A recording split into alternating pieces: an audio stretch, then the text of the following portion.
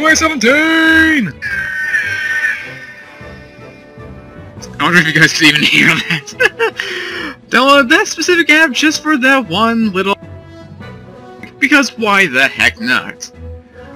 Besides that, greetings, ladies and gentlemen. It's my George 4 here, and welcome back to some more D-Logs. Wow, I have not come up with a better intro for that in the past couple months. That's not a good sign. But today, we are concluding 2016, and I figured, what better way to do so than one, a little bit of Smash, and two, a little bit of reminiscing, because, you know, despite all the, horrible things that have happened between all the celebrity deaths that have gone out throughout the year, you know, the, political election for a new president, still don't like either candidate, by the by, and, you know, just all the sheer meminess has been going on throughout 2016, you know, I thought it'd be times, you know, taking things a little seriously. And I say that, and again, I started my freaking intro with an air horn going off. I am so immature. But yeah, in all seriousness, I wanted to take this time to, you know, reflect on all that's happened, you know, in my life personally. You know, 2016. You guys don't, you know, hear that much from me. I hope I haven't, you know, overly expressed myself because, you know, I try not to make things too personal. I like to, you know, keep you guys entertained. And, you know, keep you guys from falling asleep, because my life is completely boring. Let's be real here. It really is. And you know that if you actually, knew me. But yeah, gonna spend this video just, you know, reminiscing, you know, talk about the highlights, you know, certain things I enjoyed. Probably nothing too big. You know, I've never been good when it comes to, prepping things. Even when I have a script in front of me, you know, that it never, works out well. So, with all that said, let's get, started, shall we? I was actually trying to figure out who I want to, or not who I want to. Well, actually, kinda, yeah. I was trying to figure out how I want to do this, CPU fight.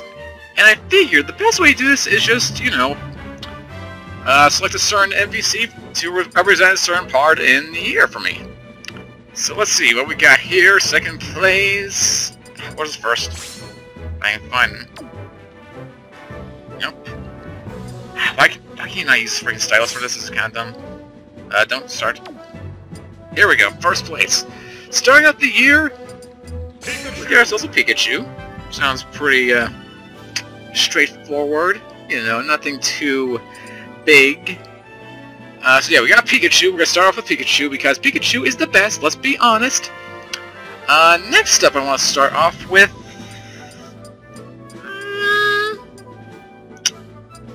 Actually, no, scratch that. I want to have Shulk first. First and foremost, you gotta have Shulk. Then going for Pikachu. Gonna have Robin end things off a bit.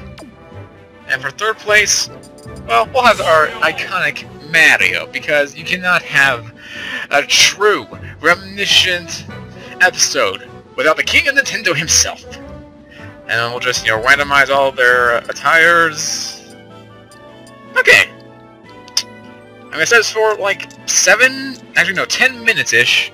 It's a timed match. And let's just see where this goes. Like I said, don't have much planned for this episode, just wanted to, you know, reminisce a bit. And let's just begin el random. But yeah, 2016, despite all that is gone on, you know, all the good and the bad, it's not been, you know, actually that bad for me in all honesty. Because this year has actually been one of the most, you know, fun years of my entire life, ironically enough. Because I've never, you know, been too much to, you know, focus on, like, certain events that happen in here. It's just like, okay, that's the past, now we move forward, that's about it. But there was a lot of noteworthy things here that happened that, you know, really got me, you know, excited. Like, the beginning of the year was not much, admittedly, you know. At the time, I was working on finishing Xenoblade Chronicles, you know, which I told you before then, if you watched the series, and if you haven't, well, I'll tell you now. It was one of my favorite series to do on the channel, you know?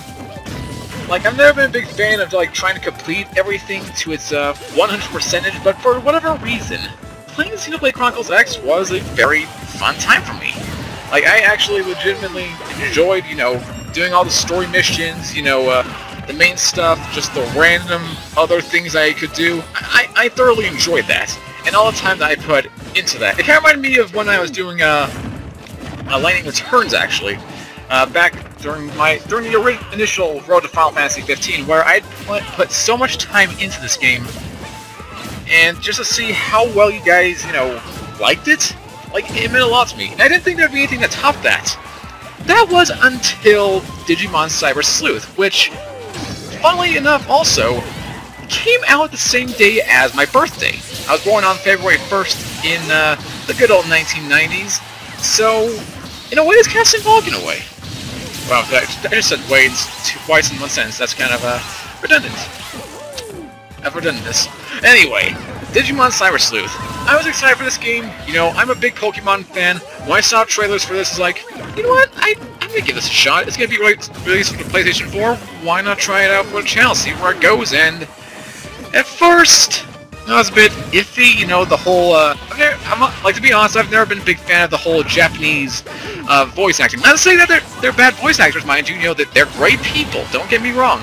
But for me personally, to read, you know, English dialogue and hear just like, you know, Japanese voices, you know, as I'm reading it, it jars my brain, and it makes it harder for me to focus. So I was iffy at first for that first episode, but then I came up with the, I would call it genius, but, you know, let's be honest, it wasn't really much ingenious. I decided to turn off the voice acting, and, you know, from there, it was actually pretty fun. You know, I've never been much for voice acting, but, you know, like, creating all the voices for all the characters, you know, myself, you know, obviously default, the kid of Nokia in her high voiceness, to deep Arta, in his very sultry and yet Batman-esque voice, or, you know, whatever I gave him, and just, like, the randomness, like, it's me, I'm a freaking Lisa-chan, the villain, like, I thoroughly enjoyed doing that, and you guys liked it too. It surprisingly did very well. I was honestly shocked to hear all the great reception, and, you know, as the series went on, you know, a lot of more other things happened. You know, obviously, the beginning of the year, halfway through the year, it's about time to go into the summer break. You know, end the school year off, move on to being a senior, and, you know, that's where things, you think you'd be happy.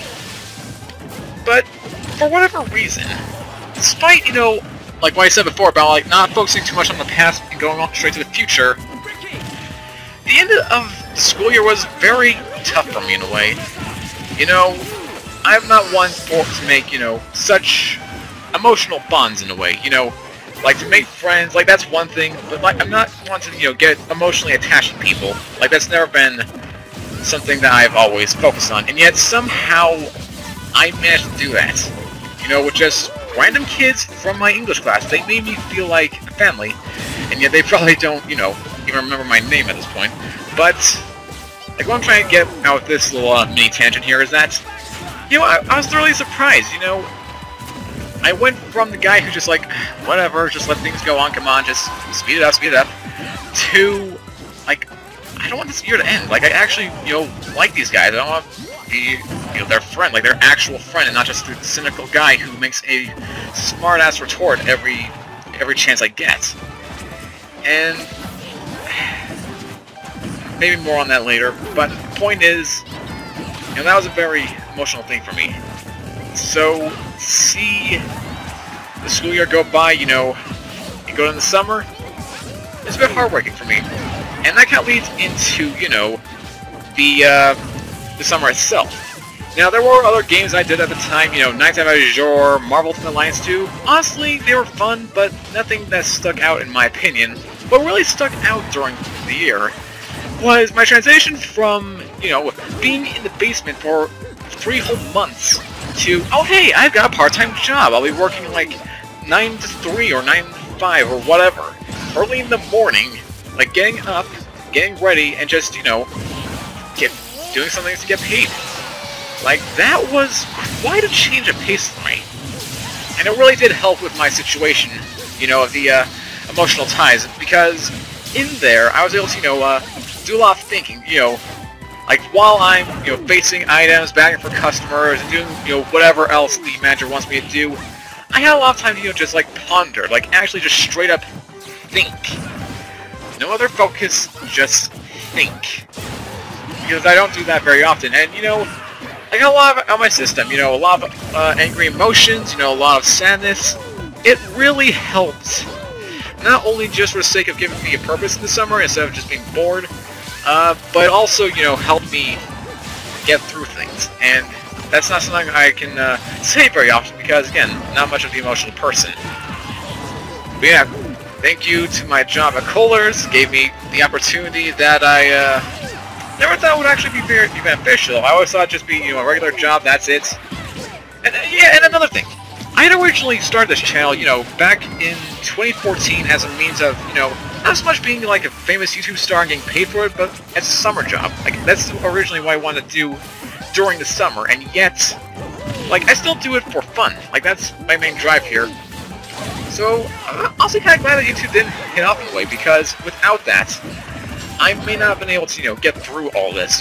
All this would probably build up in my system and be, catastrophic to my psyche. But yeah, so that happened.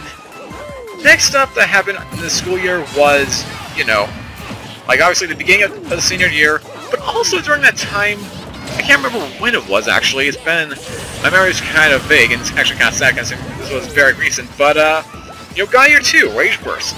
I was very interested in this game in particular because, in months in advance I'd gotten, emails talking about like a God Year anime. It's like, okay, there's an anime based on this one video game. If it's coming out recently, why not I get it? And sure enough, I did. I played it thoroughly. Not exactly the most, engaging experience gameplay-wise, but the story was so enriching.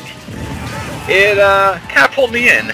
And then, of course, that big, plot twist in myself, where there's actually, more story past the main 6 chapters. Like, I was not expecting that, and I'm kind of glad that I decided to take the time to actually do the after-game stuff, quote-unquote. But during that time, I was also, going through a lot of things. Mainly, again, like I said, I got all my system, everything out of my system, the emotions, everything painful, that sort of thing. But I was also kind of, at a bit of a heartbreaking moment because it turns out 2 of the classes I have, 2 of my elective classes, had one person from my English class who, meant a lot to me. Or I guess means a lot to me. I don't know how you put it. It's very past, future, however you look at it. But, I was kind of nervous, trying to actually open myself up. Was not able to do that, obviously. I'm still as reclusive as I was. If I weren't, I would have let you guys know in an earlier D-log. Or a later D-log. Again, past, future thing, very strange. But it was very stressful for me. Like, that was my main focus. Like, okay, how do I open myself up, to the world? To this person who actually means a lot to me, because, she got me through quite a lot. And, skip forward a few months to December, actually, where I actually decided to, get a Christmas present. Something, nothing too significant, but, something a little meaningful. Actually, a way of breaking the ice a bit. What her response is to it, I have no idea. I have not gotten at this point. I'm hoping she opened it at Christmas, and she'll get back to me once school begins on Monday, which is actually 2 days from now. Again, this is going up on New Year's. Going on New Year's, I mean. So I'm hoping for that response. But during the time, of course, the biggest thing of all, Final Fantasy 15 game finally came out after 2 good years. Jeez. From its initial announcing. And it's been a fun time so far. Oh, and yes, the match is about to begin, end. I can't believe I actually didn't even mention anything about that. That's actually kind of sad. But, oh, sweet! Robin! Robin won the match. And fitting too, because, the big twist to the end of the year was Final Fantasy 15 came out. Very excited, and I'm honestly kind of surprised that I've gone as far as I have in the game. I imagine we're very close to the very finale of that series, and it's only been like 8 or 9 sessions, which is saying something. It's saying something. When we've gone that far. Yeah, I guess that's pretty much it. like, you'd think Final Fantasy 15 would be the major thing for me to focus on, but I can't really think of much to talk on, you know? I mean, if anything else, I can say I'm glad that it came out, because, you know, it makes a real bookend to 2016 for me.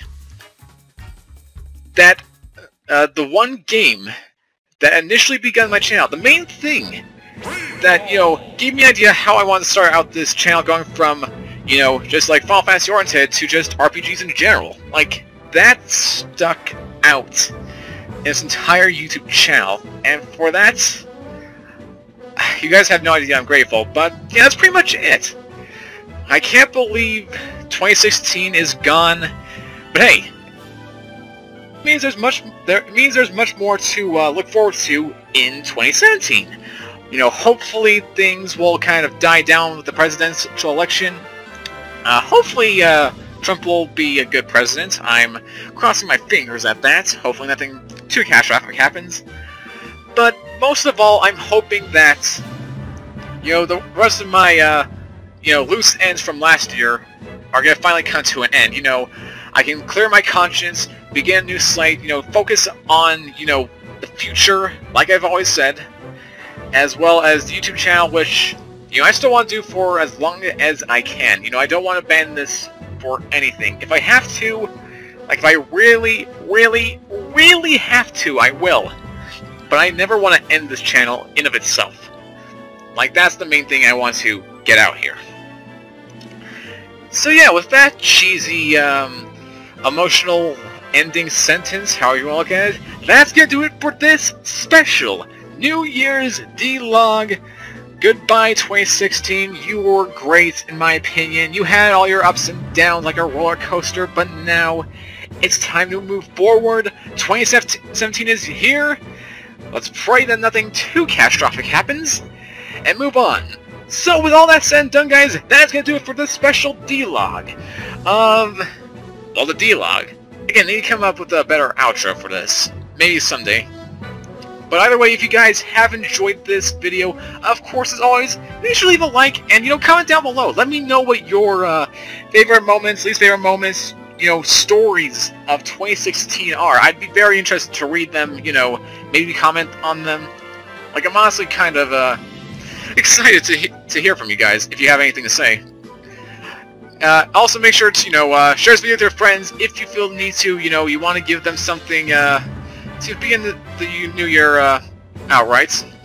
Don't know how to put that best. And of course, if you are new to our channel, you know, this is your first video or one of your first videos, then by all means, make sure you subscribe and, you know, join the Dread Knights as we, you know, save the video game universe one game at a time. Be it Final Fantasy, be it a Tales game, be whatever it is.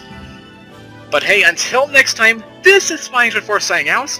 Have a great rest of your day, take care, I will see you guys tomorrow with some more videos, and of course, have a merry, merry beginning to 2017. I'll catch you guys next time.